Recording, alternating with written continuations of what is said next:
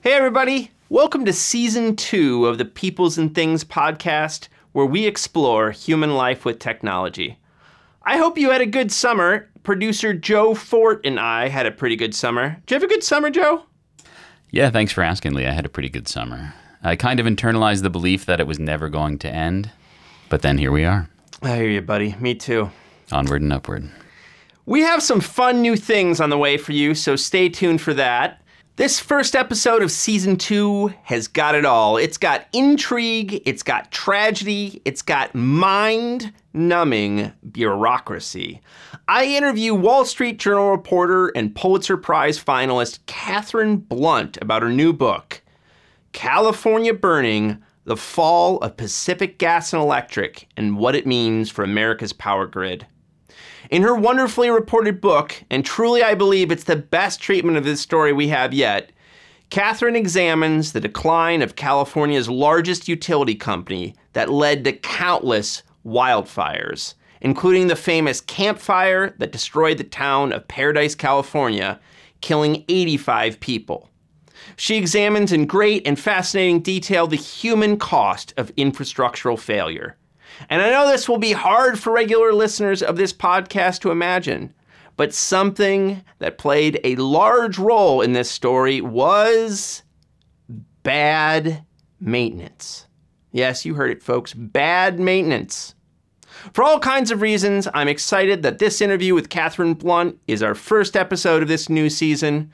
We are happy to be back with you, and we hope that you've been doing well and that you're ready to get cracking again. Get excited.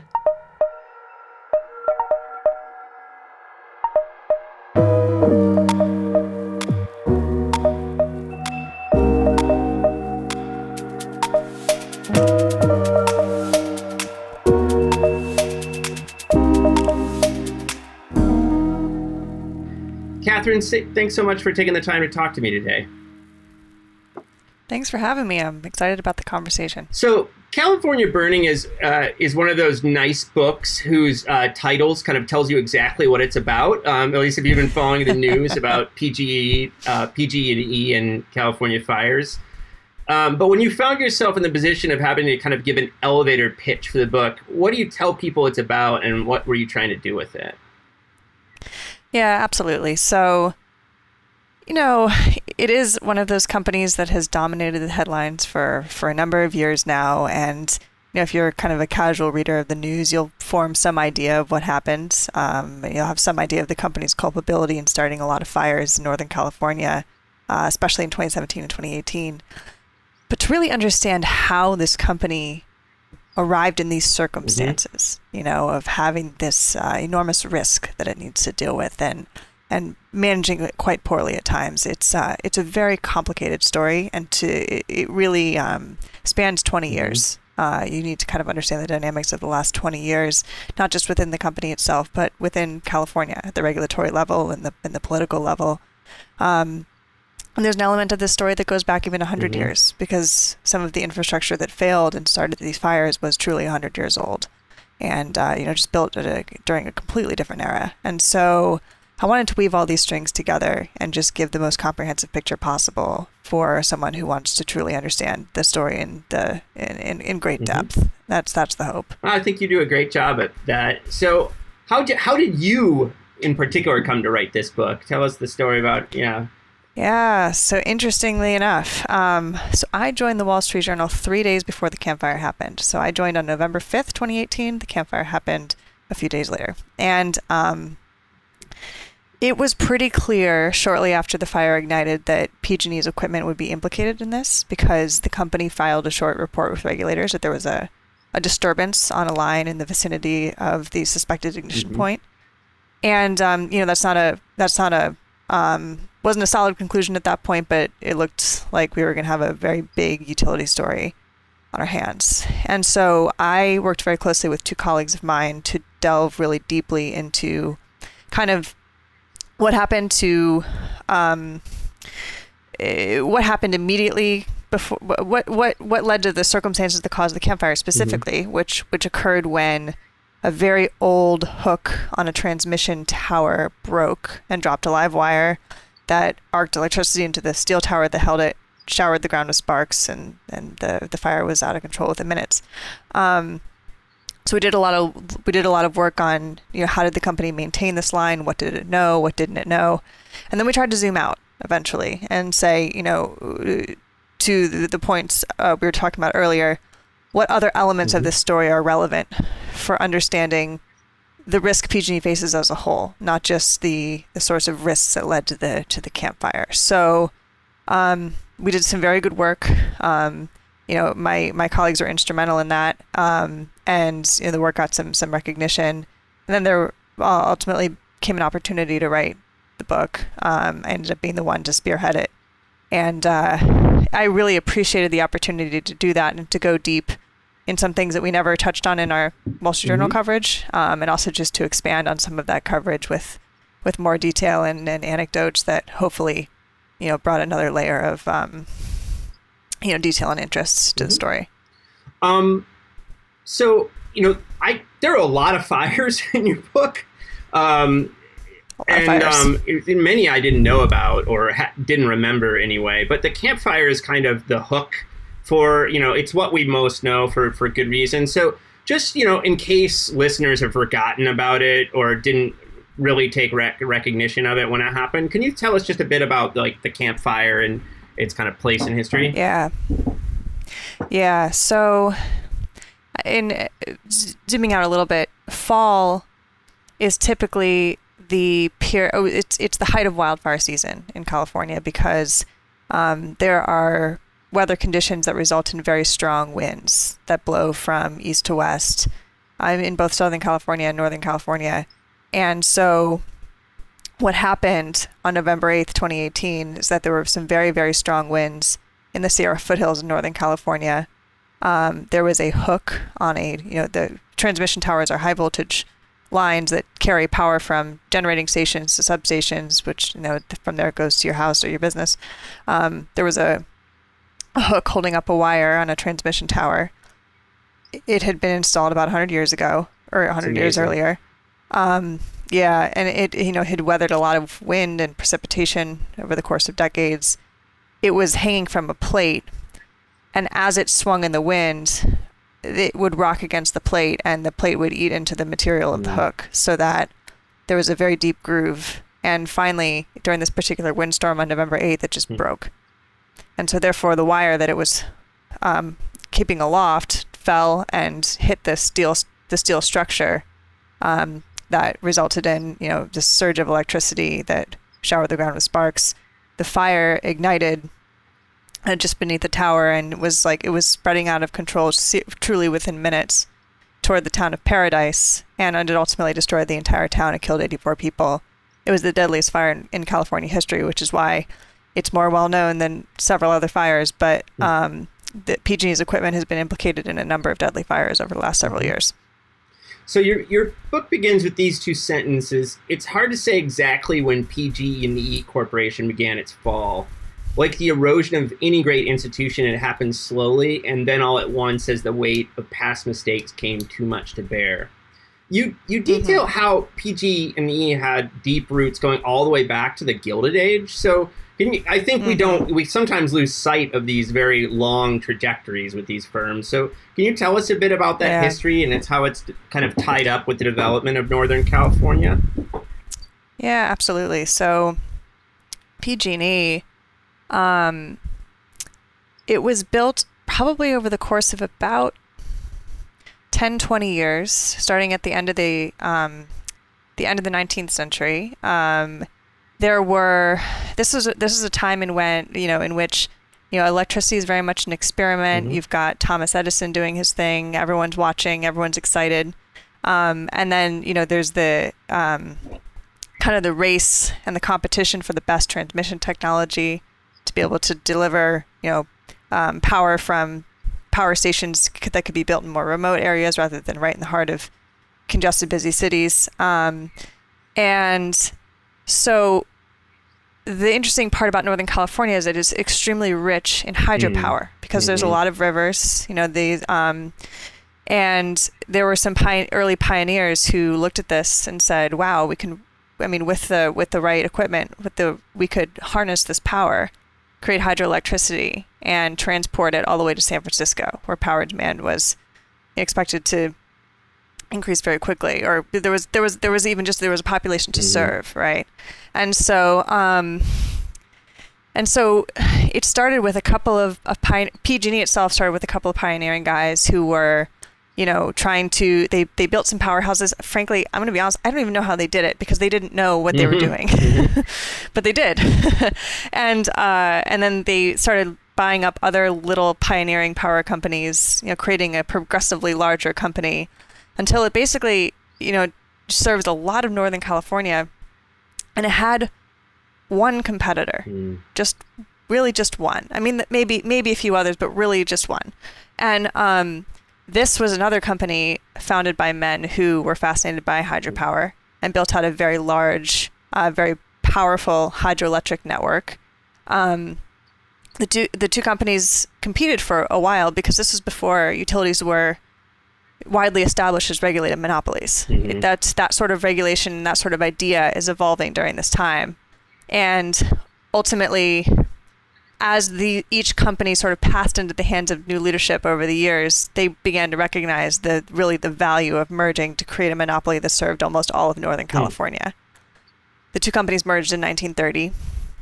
And the transmission line that started the campfire was actually part of the network built by the competing company, which is called Great Western Power. And so PG&E had no role in building this network at all. And so I think over the course of 100 years, any company is going to kind of lose track of some of its oldest infrastructure, where it came from, who built it. But in this case, there was another layer of complexity in that it wasn't PG&E's to begin with. And so that's kind of a fascinating part of this history. And, kind of fast forward, the company exists comfortably as a regulated monopoly for decades, as do most every other utility in the country. An award-winning regulated monopoly. I mean, you detail that it was really successful there for a while, right? Yeah. So it was really following the merger. It was very powerful, despite the fact that this occurred right before the Depression. But after World War II, it had enough financial might to just embark on this really ambitious expansion plan that it completed, and it got an industry award. It was called a Thomas Coffin Award for one of the co-founders of GE. And it was the industry's highest award at the time. I believe this was it was after this 1950s era expansion. And so, it was a company run by a lot of proud engineers for many years. Then the rest of the 20th century was it became challenging, right? With the run up in energy prices at various times, especially during the 70s. This big push to build nuclear plants, I mean, almost all of which had such massive cost overruns. PG&E had one itself that was hundreds billions of dollars, frankly, over budget. It made it so that by the 90s, kind of collectively, a lot of thought leaders are looking around and saying, energy prices, electricity prices are too high. PG&E was California was coming out of a recession. What if we deregulate this industry and make it so that it's subject to market forces in a way that it hasn't been in 100 years? And so California was one of the first states to embark on this deregulation experiment. Without boring everyone with the details, it really didn't go well. You do a great job of writing about deregulation, by the way. It is a extremely hairy topic, and I had cold sweat flashbacks to grad school when I had to study it my first year. But I thought you did a great job of writing about it. So I appreciate that. I tried to keep the chapter as lively as I could. There are some characters, at least. That's right. Yeah. So I guess it was 1998, 1999 that deregulation takes hold in California. And so also, just kind of put simply, the utilities no longer own their power plants for the most part. Instead, these are owned by independent power producers who are going to sell power into this new wholesale market, this new competitive market, in which there's going to be this new practice of electricity trading, very complicated, because electricity is it is consumed the moment it's generated. So it's not something that can be, it's not like, wheat or coal or something in which you buy it and can kind of keep it on the sidelines until it's needed. It's just a extremely fast-moving, complicated activity. And the construct of the market was such that the utilities were prohibitive from charging above a certain amount in retail prices to customers. And so if wholesale prices rose above that retail threshold, they would have to eat that difference. And there was widespread market manipulation by virtue of the way it was designed. All these traders and other players in the market were just essentially gaming the system at a time when supplies were already short. Right. So wholesale prices were going through the roof on a periodic basis, and the utilities were having to eat the difference of those costs. Hundreds of millions of dollars, billions of dollars, and PG&E ultimately sought bankruptcy protection. So that was a super challenging time for every California utility, and PG&E was kind of the most prominent casualty of that experiment. And so coming out of that, the company kind of embarks on this effort to regain the trust and interest of shareholders. Utilities make money by making large capital investments, doing big projects, building things, doing big overhauls of the system. Little projects, maintenance projects, day-to-day operations, those are treated as expenses, and the company doesn't earn a return on them. And so that it works in theory. In practice, it can be utilities can have a tough time striking the right balance between what's the appropriate expense level and what's the appropriate capital investment level. Because the most adroit financial performers keep expenses relatively low and free up money to invest and earn money on which they can earn returns. But sometimes that means the utility is cutting too close to the bone. And that's what ultimately happened during this period. The company was found to be shirking on gas transmission, pipeline maintenance, and it all kind of came to a abrupt halt in 2010 when a transmission pipeline south of San Francisco exploded and killed 8 people. And so that ultimately led to this fascinating trial. The company actually went to trial over charges of violating the Federal Pipeline Safety Act. It was found guilty on a lot of the charges, but the trial really brought to light how collectively people within an organization can make decisions that inure to this catastrophe, even if no one person is ultimately culpable for the sort of decision making that ultimately leads to disaster. And so just to kind of fast forward and cut to the chase, the same dynamic played out on electric in terms of electric inspections and maintenance. Not quite for the same reasons. The company was dealing with some other cost pressures over time, and it wasn't necessary. I don't think it was quite as squarely attributable to the desire to please shareholders, but that was part of it. And then ultimately the Camp Fire happened, and just a year earlier, the company's lines had caused a lot of fires in the wine country area, and so between these 2 years, it owed billions of dollars in liability costs to those who were affected. The company ultimately sought bankruptcy protection again. And so your earlier question was essentially, how does an institution like this unravel slowly? It's one thing after another until all of a sudden that they're staring down the barrel of $30 billion and, more than 100 lives lost. So that was kind of this, gradually then all at once thing that gradually then suddenly, as they say, or whatever it is. I want to talk more about this kind of like, after the first bankruptcy, after the deregulation bankruptcy. I want to talk more about that moment in a second. But first, I wanted to say, like, you point out that for a long time, the company appears to have done 0 inspections of transmission towers. And when they did them, they were kind of half-assed. But even worse, in the early chapters, you have someone in the firm recommending further inspections after some kind of problem popped up. And that recommendation was just not followed up on at all. So clearly there was a kind of pretty deep culture of mismanagement and lack of accountability in the firm. So I just wondered, like, as you interviewed folks for this book, which, by the way, it's really amazingly reported. You have a large cast of characters that are all fascinating. You did a great job. But, like, as you're talking to these people, how do they explain this kind of mismanagement and lack of accountability in the firm? Yeah. That's a great question. And, I'm going to be honest with you. It is one in which I wish I had better perspective on how some of the people who are closest to these issues would explain it.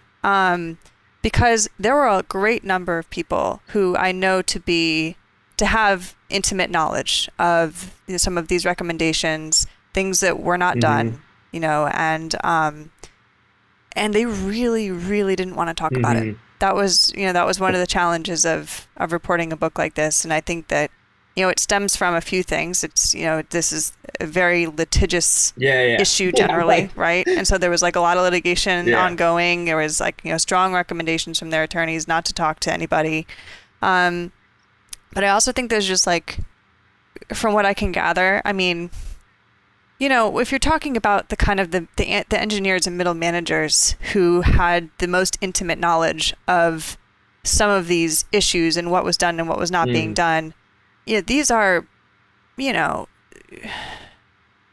people who have spent probably their whole lives in Northern California. They may have had other family members that worked at PG&E. They're people who, they do care a lot. And I think that, the few that I did talk to, I think there was a real palpable sense of kind of guilt, sadness, and perhaps confusion as to how things went so wrong. Yeah, that's interesting. The closest I kind of have to seeing a lot of people talk about something like this in different ways was the San Bruno trial. There were a lot of these types of employees who were brought forward to testify, and the testimony, each of their testimonies were, in aggregate, they were very complex. This ultimately, in some ways, inspecting and maintaining pipelines and power lines, for that matter, is straightforward. In other ways, it's really not. And there's a lot of different layers of complexity. And I think that there's a few things that were evident to me. Some of these employees, they're so steeped in the kind of like, well, is it by the book? Like, this is what the book says. We don't have to. We don't have to do super close inspections. We're not being required to do that. We're doing exactly what upper management is telling us to do, and upper management maybe isn't aware of the fact that these things actually warrant much closer inspection. And ultimately, the middle managers and inspectors don't really know that either in some cases, because they actually haven't been out there doing the close inspection. So it's just kind of this, lack of knowledge that just keeps getting exacerbated year in and year out. And the other thing too is that to the extent that they know they're cutting corners, I think that in doing that, they feel it's justifiable and defensible, but they don't know the full scope of the risk. So they don't know how their decision is playing into how the risk is much greater than they perceive it, because they don't have all the information. And so, they're like, we were cutting corners, but this didn't seem to be like it was a huge problem, because they lack the full visibility across the organization to know that maybe someone over there is also cutting corners and someone over there is also cutting corners. And so then it accrues into something that's much larger than them and the individual decision that they made. So this is, I think, one thing that is, in terms of those who are closest and who were most involved in some of the really poor decision making, I don't think there was a great deal of ill intent. I don't think, but I do think that in both the cases with San Bruno, as well as what issues were ultimately discovered on electric transmission, there were very, very clear pressures from the top to reduce expenses in the form of inspections, essentially. And I think that, upper management is very culpable in not understanding how that pressure is going to manifest in problematic behavior, or problematic practices. And so I think that, there should have been more accountability there to know that if you're pushing down expense reduction, where is that coming from? And so it's, if you want to, install new technology so that you only need 5 people in an office instead of 15, that's different than reducing inspection frequency to the point where you're not going to recognize the problems until it's too late. Yeah, and you had some really clear examples, like where the incentives like pushed the guys on the ground away from reporting leaks and stuff, which is like exactly what the opposite of what you want, right? But yeah, there was a weird thing in which it's one of those things in which it's probably a well-intended incentive program to try to improve distribution pipe leak reporting, but it was poorly designed, and so it ultimately acted as a deterrent for reporting, and then there was a lot of problems uncovered later as a result. So I think what we were just talking about connects to this kind of post-deregulation moment more than I expected. But so what I wanted to ask you about is, some of the scholars I follow are very interested in like shareholder value, this theory of governance, corporate governance that pops up in the 80s and 90s, where the goal of the corporation is to maximize basically the stock price and value for shareholders, right? And you have more than a chapter, but a chapter that really centrally focuses on Peter Darby, who becomes CEO of PGE in this post-bankruptcy deregulation moment in 2005, and he's focused on transformation. That's like in quotation marks, right? Which is like beautiful business transformation. Business transformation, which is like beautiful innovation speak. It's really of the moment that to be focused on this. Yeah, very much so.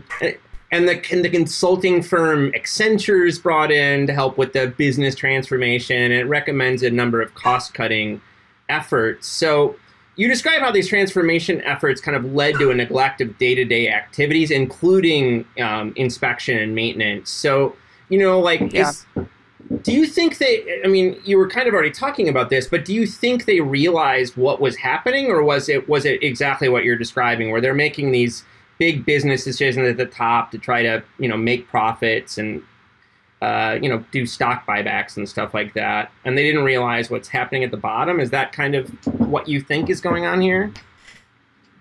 Generously, yes. Okay. Like, I don't think, I think that it's hard to make a blanket statement that they didn't know anything, but I think it's fair to say they didn't know the extent.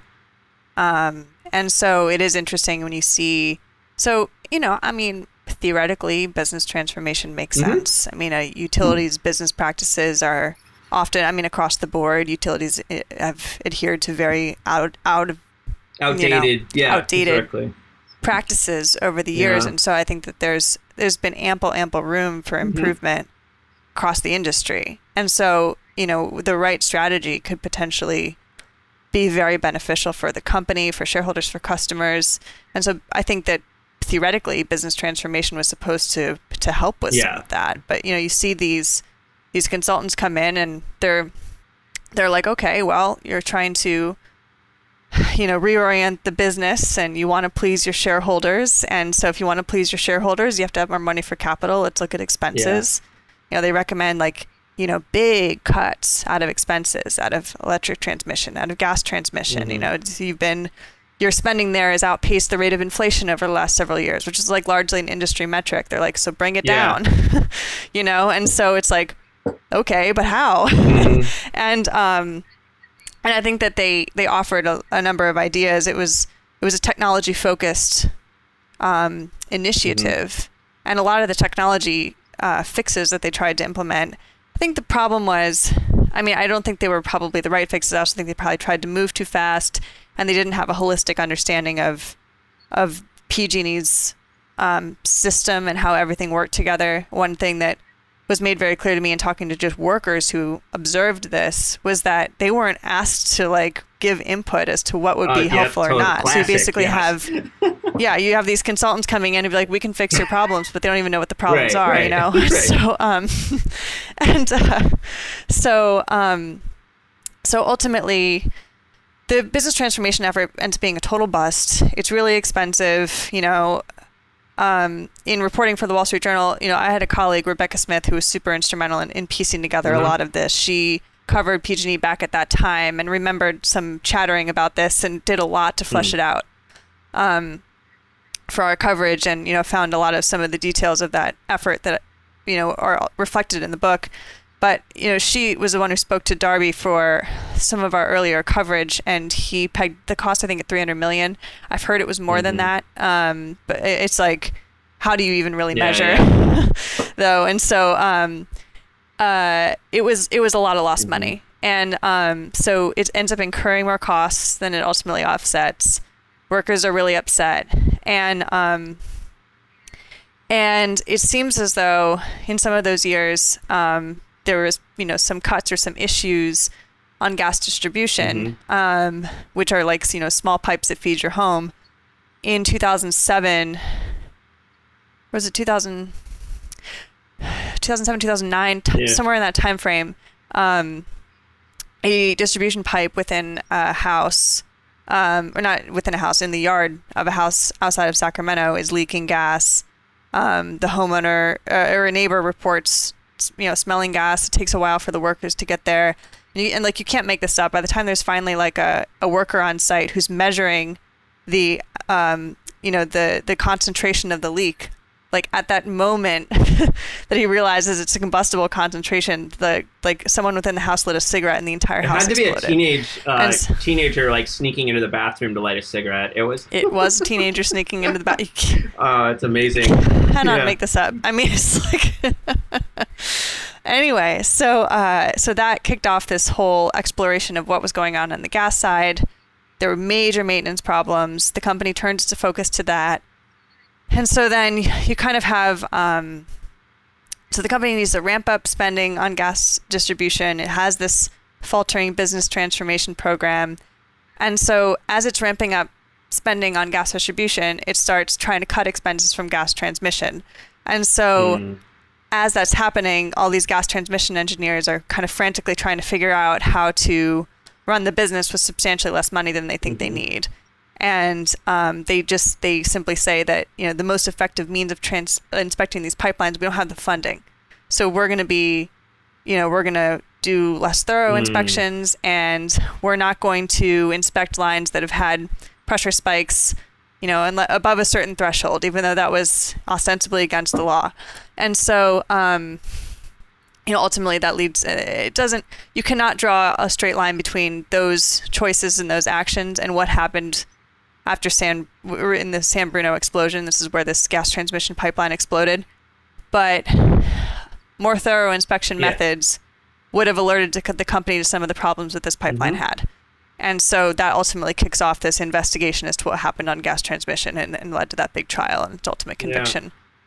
I mean, one of the fascinating stories, I can't remember what chapter it is that they brought in a guy from Boston to kind of redo the gas network, and he did pretty impressive things, but then he makes the recommendation you might want to look at the same kind of issue in electricity, and bring in, I can't remember, some risk consulting firm, and they're like, we're good, kind of. We're good.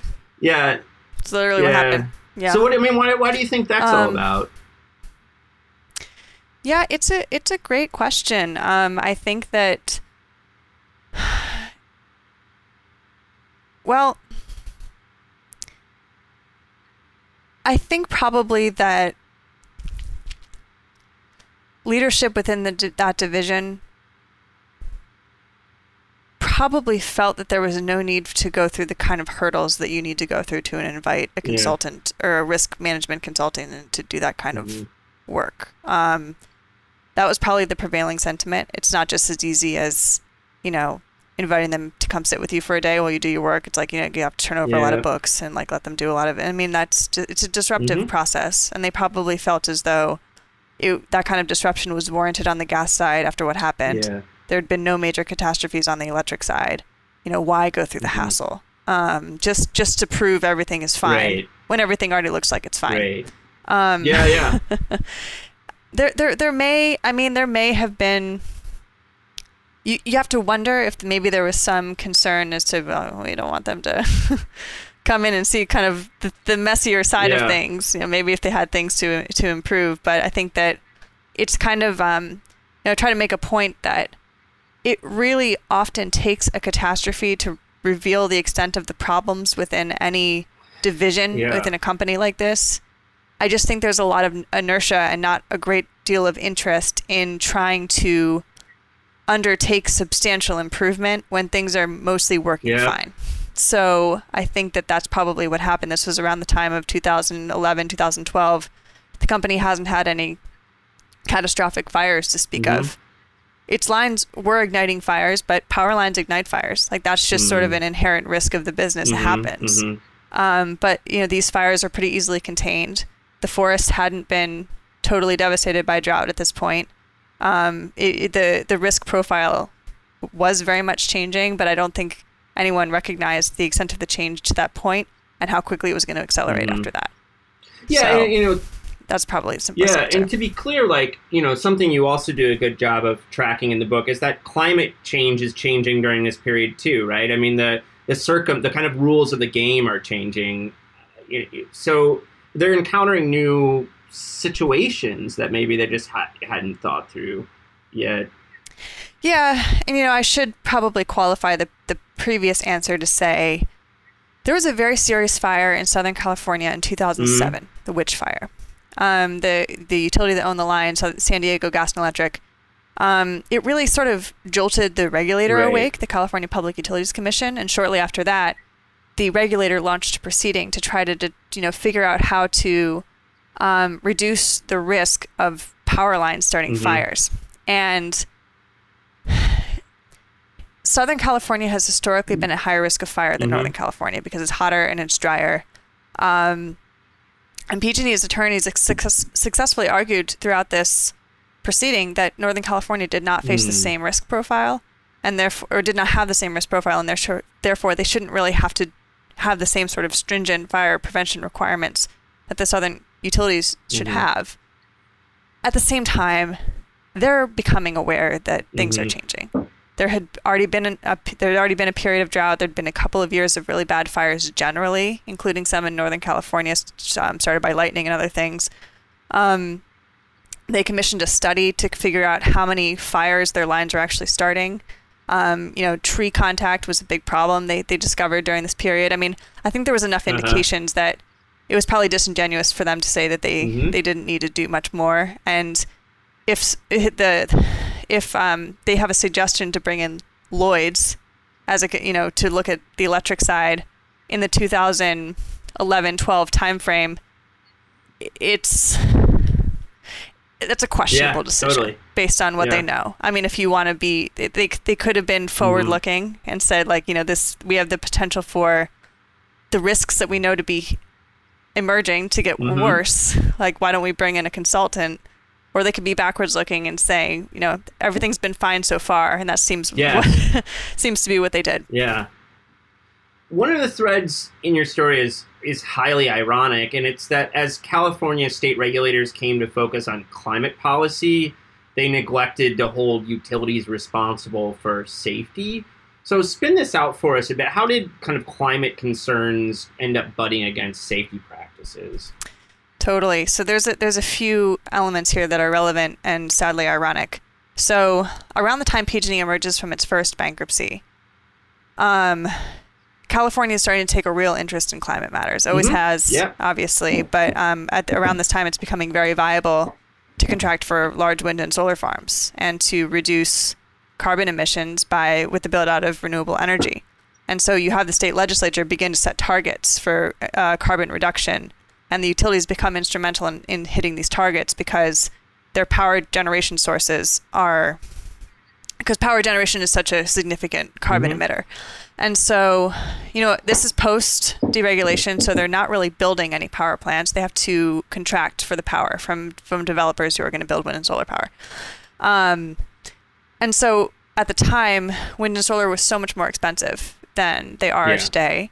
So these contracts were quite pricey. The California utilities collectively really helped to create the economies of scale needed for projects today to be so much less expensive. So they were pioneering in that way, and that's kind of the hero story of this whole thing. But they're incurring a lot of costs, and so the costs of these contracts are passed on to customers. They're passed their costs. They start to bear on rates. So you've got, over time, as these utilities take on more and more contracts for wind and solar, there's additional pressure to manage expenses because these contracts are expenses. And so then there's that. So just by virtue of having that additional expense management pressure, you have the additional potential for cutting corners elsewhere as it relates to operations and maintenance. The other part of this is that the California Public Utilities Commission is tasked with overseeing the procurement of this energy, overseeing the contracts. And this was for lack of a better term, this was the sexy place to be within the PUC. Like you wanted to be on the policy side of things. There's a lot of resources for that. There's a lot of interest in that. The legislature understood the need for that and was willing to allocate the resources to the agency so that it could carry out those functions, less so for safety. It just, in talking to a very long-standing head of the agency, he was like, it wasn't glamorous. Safety was not glamorous, for better or for worse. In this case. It was small, right? It was like 35 people for the whole state or something like that. Yeah, probably. It might have even been less, frankly. And so they didn't have the means to have a true oversight and enforcement program. It's gotten better with time, but this was it was very much an understaffed part of the agency. They did not have the resources to hold the utilities accountable on almost anything related to safety. And so to the extent that you need that function, that regulatory function for this type of company, it didn't exist in nearly the way that it needed to for a number of years as a result of the emphasis on policy and other things. That's fascinating. I mean, in the end, PG&E was criminally convicted not once but twice for being responsible for various disasters in the state. Do you think, certainly, they were convicted a second time, so the first one didn't do enough to change things. Do you think the Camp Fire conviction has really changed things? Is it a moment of real transformation, or is it just another moment in this story? Yeah, I think it was a moment of reckoning. I think that it really forced the company to... So when the Camp Fire happened, within a month, the company sent inspectors into the field to look at every piece of equipment in high-threat fire areas. And they found a lot of problems. A lot of problems. And so it was an indication that their inspection and maintenance practices across the board had fallen very short for a long time. And so they dedicated a lot of resources to trying to, fix or quote-unquote make safe, whatever make safe means. But so in the immediate vicinity until they could get everything fixed. And with that, they were trying to leverage technology. They used drones and other things to take pictures so that they could aggregate large amounts of data, use different AI applications to analyze it and get a better feel for what was actually going on. All of this is happening during the time of the second bankruptcy, which is a really complicated process that, you basically saw kind of financial vultures feasting on the company at this time. The restructuring ultimately, it wasn't great for the company. The corporate holding structure didn't come out with an investment grade credit rating,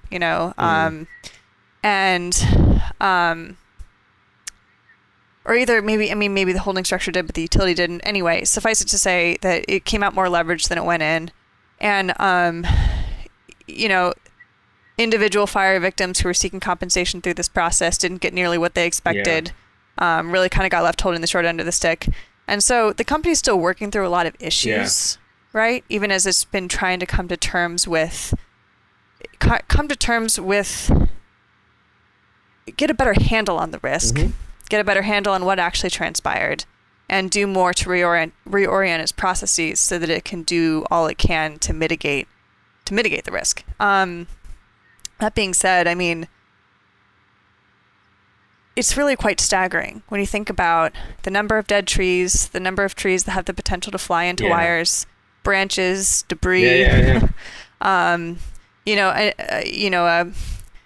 a hook that an inspector says was replaced and didn't get replaced, and issues with records. I mean, it can just be any number of tiny little things that ultimately, result in a catastrophe. And it's maybe at this point it's truly accidental.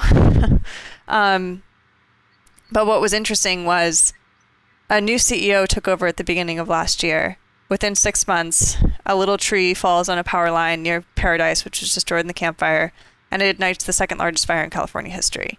You know, there's a lot of debate as to whether they should have removed the tree. Was the tree healthy? All these things. But it's just like, okay, I mean, stripping all that away, this could happen sort of anywhere within the company's service territory. And so I think that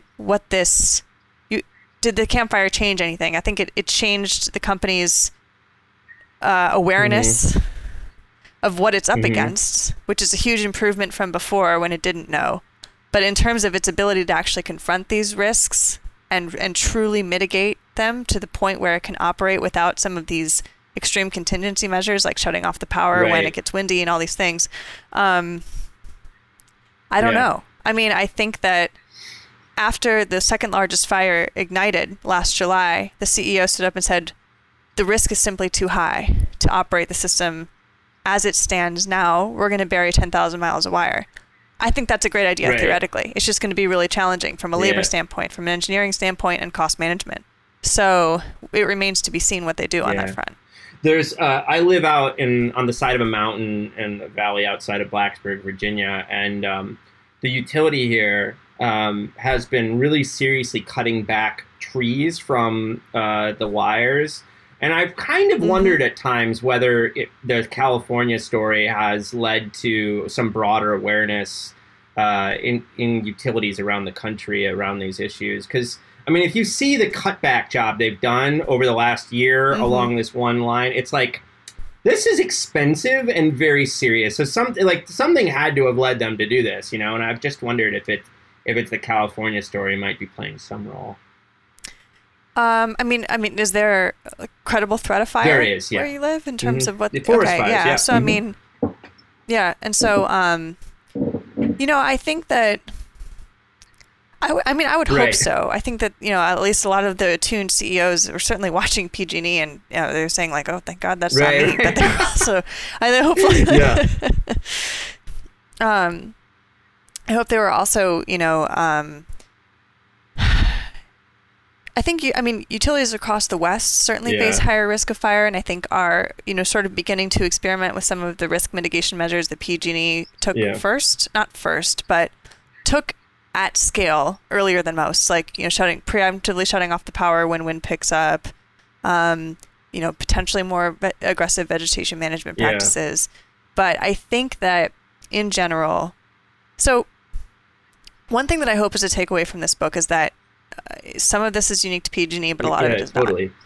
And so I was a little bit concerned when I embarked on this project in early 2020 that it would be hard to help a reader really understand that, because there weren't like a lot of concrete examples of other utilities that were facing really steep challenges that were publicly evident, And so, but you look at what happened in 2021. I mean, it was just kind of like one thing after another. It was like the Texas freeze, and then heat waves across the West that stressed a bunch of utilities in different ways. Exceptionally bad hurricane season that knocked out all the transmission serving New Orleans. It was like there was a lot going on in 2021. And I think that smart utilities, smart CEOs, and smart boards are beginning to have conversations about the fact that the way that we've operated the system for decades collectively is not going to work anymore, because things are changing. So what needs to change? What do we need to do to change in response? And so, so whether that be because they watched PG&E and learned something, or because they've detected changes within their own service territories, you are beginning to see, I think, some shifts in approaches to risk management. One of the things I was left with, I think you did a really beautiful job in the book kind of describing these different layers of kind of like structures and social structures and factors that are leading these problems. So you have like the deregulation moment.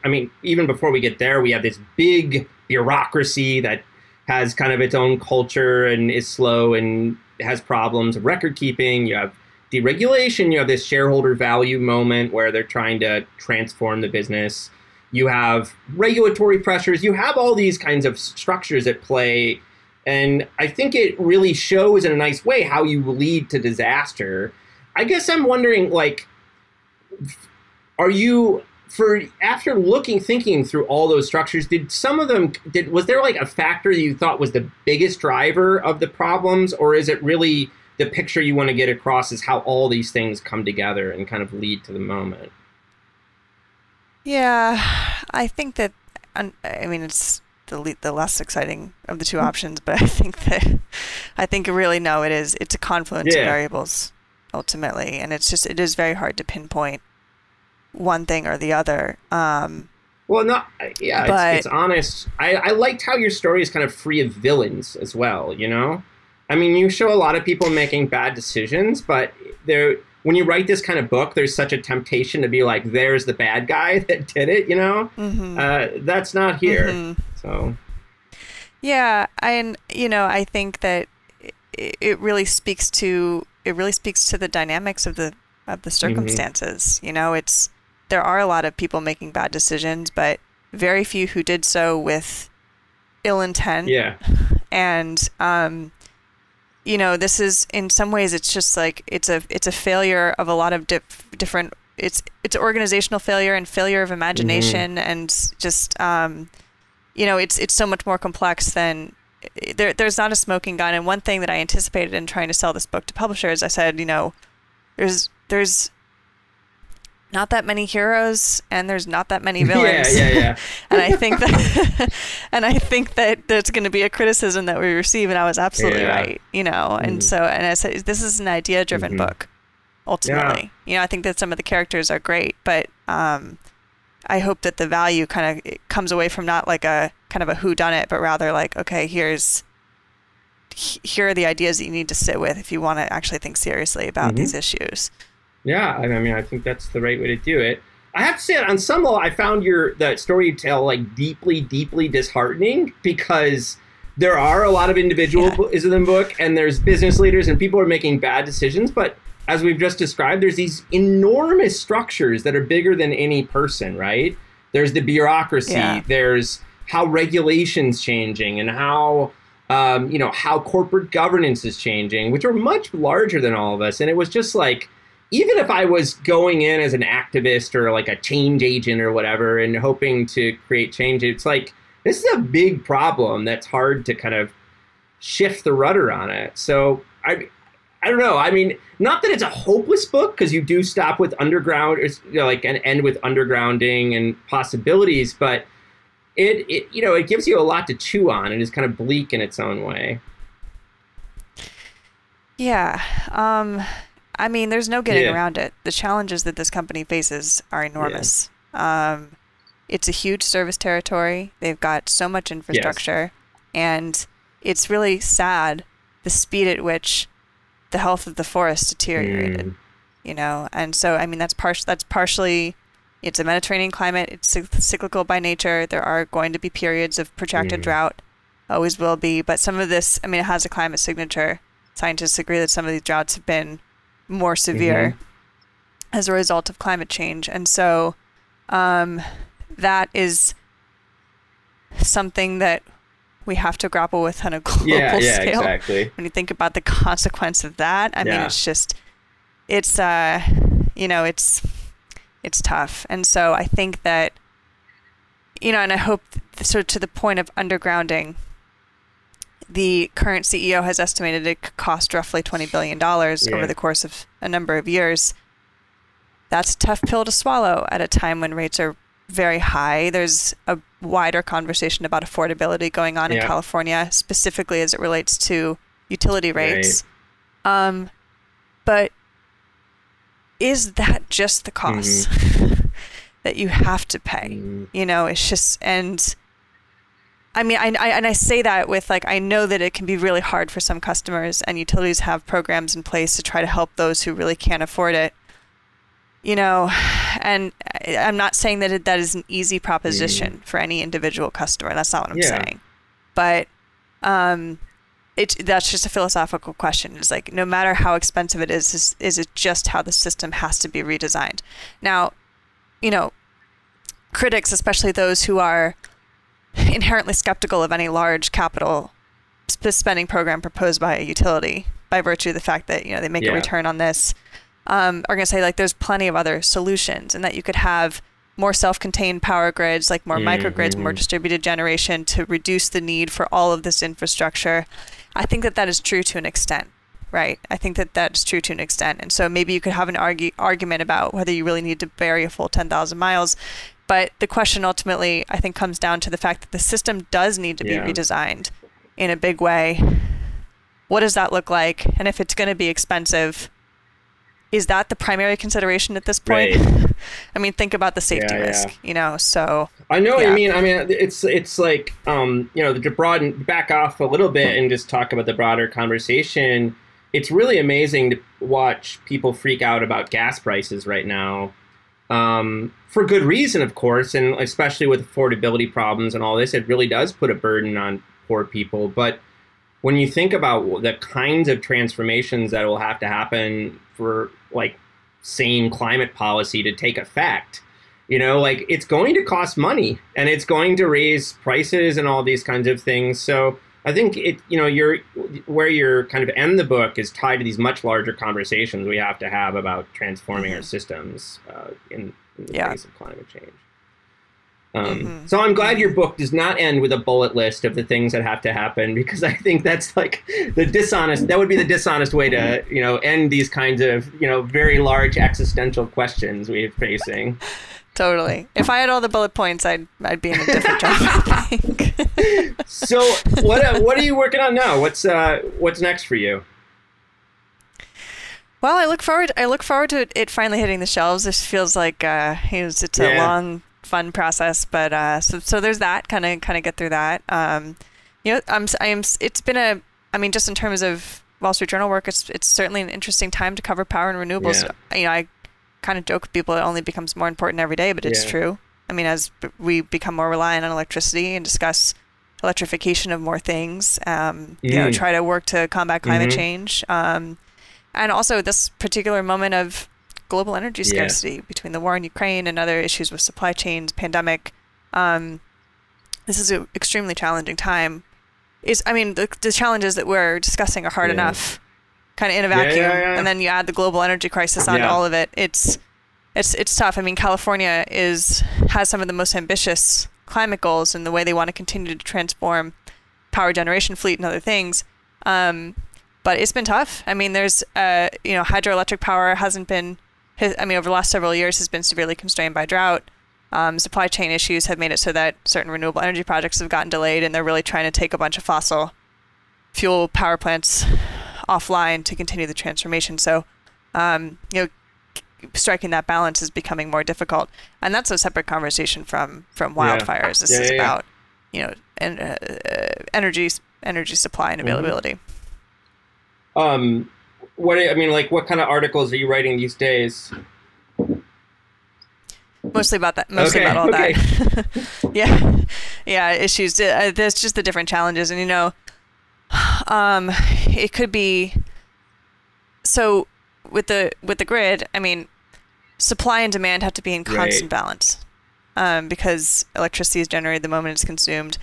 I mean, there are some exceptions as it relates to battery storage, but as an overall, percentage of the system, it's still a very small percentage. So we don't have like a meaningful supply of electricity that can be kept in storage. In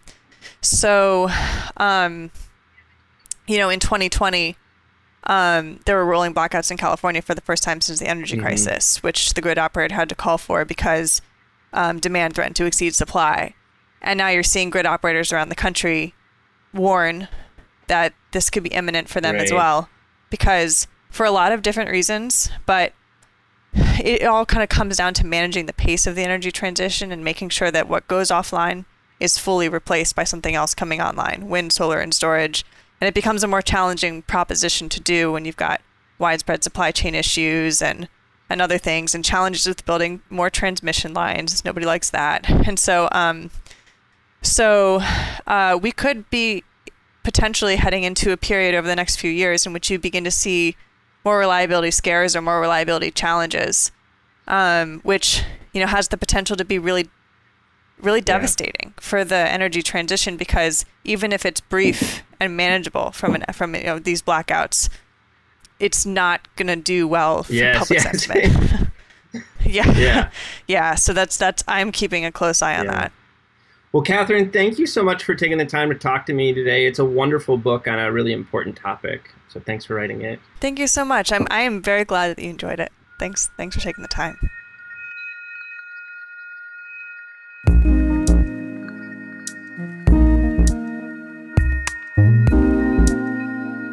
I hope you enjoyed this episode of our podcast. Peoples and things, like most things in this world, depends on the work of many people. I want to thank my brother Jake Vinsel for writing the music for the show. I want to thank my buddy Juliana Castro for designing the logos for the podcast. Check out her work at julianacastro.co. Peoples and Things is a production of Virginia Tech Publishing and is supported by the Center for Humanities and the University Libraries at Virginia Tech. Production activities are hosted in the Athenaeum, a space in the library that acts as a hub for digital humanities teaching, learning, and creation. Joe Fort is the media production manager with Virginia Tech Publishing and serves as producer and sound engineer for Peoples and Things. Mandy Lamb is the production assistant. For information about other podcasts from Virginia Tech Publishing, visit publishing.vt.edu. I also want to thank you for listening. Thanks.